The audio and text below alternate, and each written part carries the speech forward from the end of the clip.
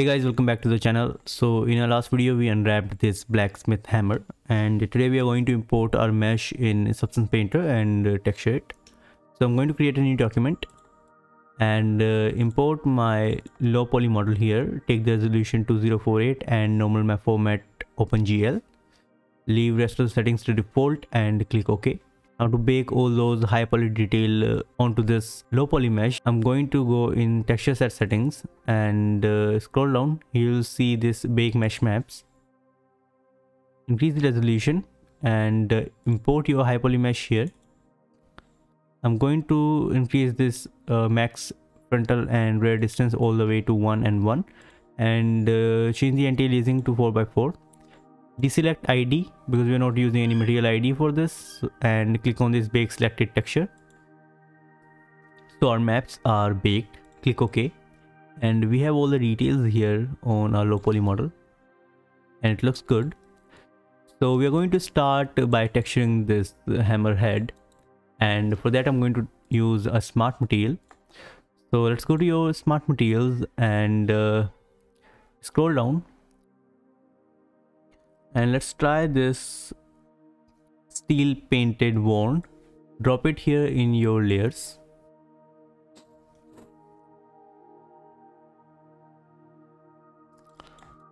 And open this material. Go to your paint layer and change the color of your paint. I'm going to change it to something like this.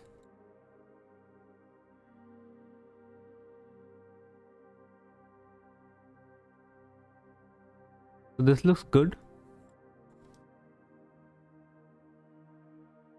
and I'm also going to change the projection to triplanar of every layer in this material. So let's change it to triplanar, also the fill.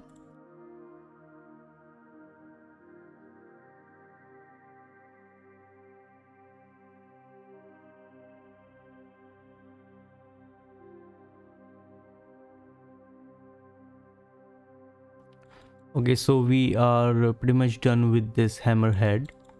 What you can do is you can open this and let's increase the damage here. So I'm going to open this mask editor and increase the balance a little.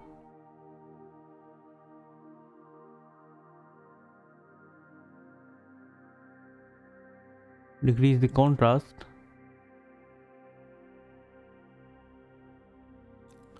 And it looks fine.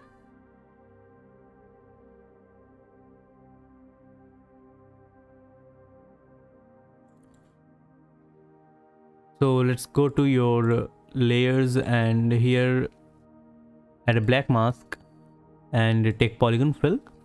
Go to object mode and select this object, and now we are going to texture this handle.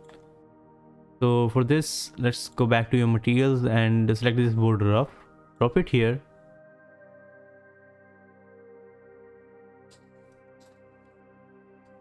And change the projection of this material to triplanar and rotate it to 90.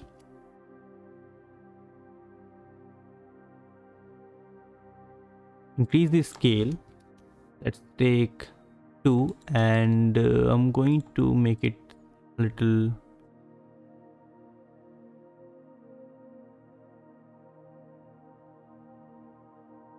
something like this.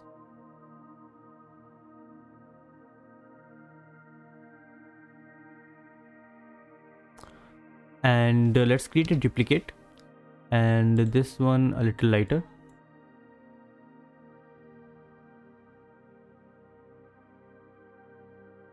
Add a black mask to this layer and add a generator, and let's select this curvature.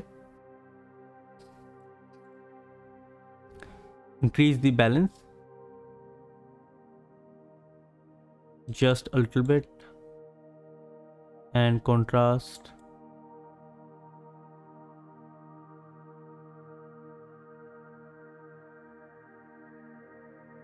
And I'm going to select both of them and put them in a group. and add a black mask. Go to polygon fill and select this handle, and you can always go back to this wood rough material and change its color to something like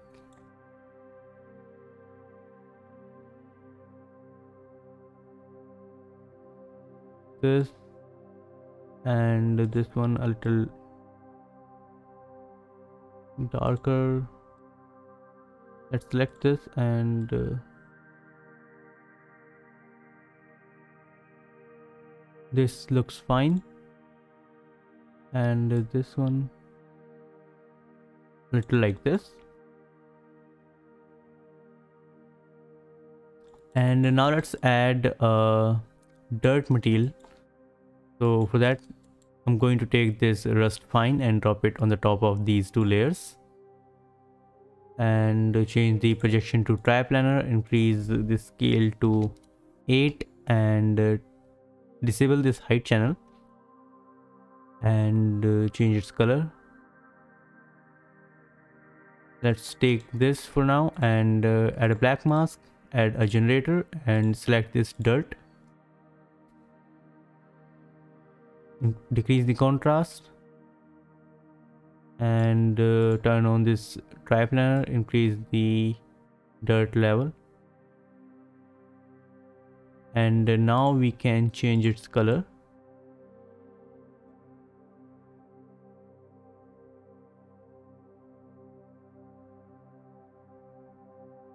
Something like this, and go to this dirt, add paint, change the blending mode to linear dodge, and take a brush. Let's take this dirt brush, increase the scale, press X to remove some of this dirt off this hammer.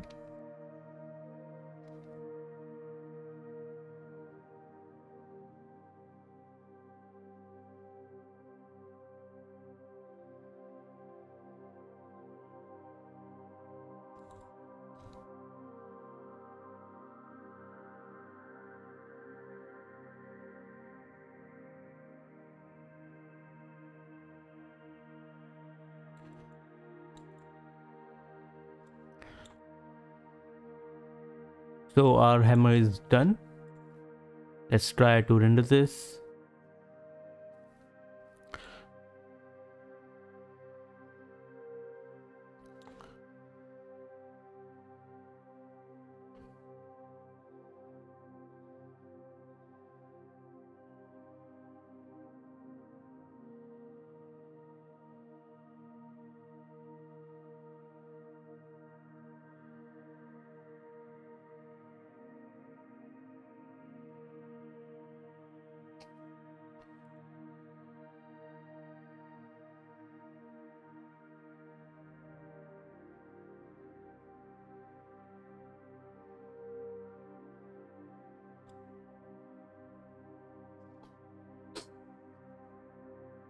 So our hammer looks good, and I'm going to finish this video here. So what you can do is you can go to the file and export these textures. So select your folder where you want to export these textures. So I'm going to export them into this folder, and take the output template to document channels plus normal plus AO with no alpha, file type to PNG and size to 4K, and click on this export.